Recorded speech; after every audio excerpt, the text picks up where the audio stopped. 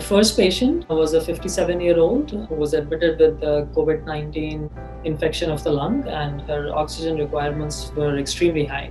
But I also knew that if she gets intubated, then her chances of not surviving will be very high.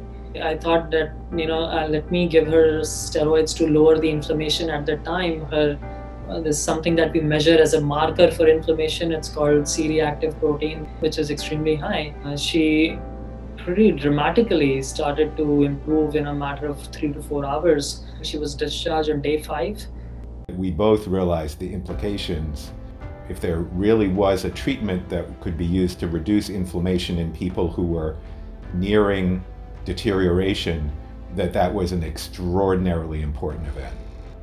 And we agreed quickly that we had to understand whether there was real benefit or whether this was just, a one-time story.